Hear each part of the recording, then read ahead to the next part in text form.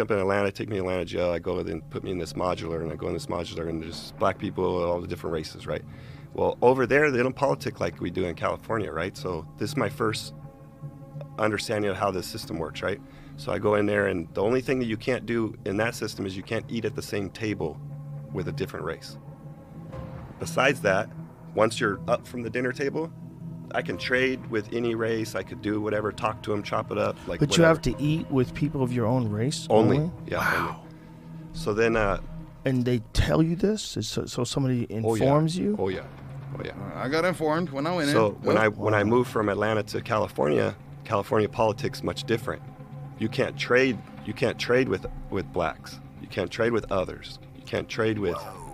So you can only do trade with your race, and then the whites get along with the essays. So what ended up happening is so you have others, which are any other race besides Mexican, white, or black.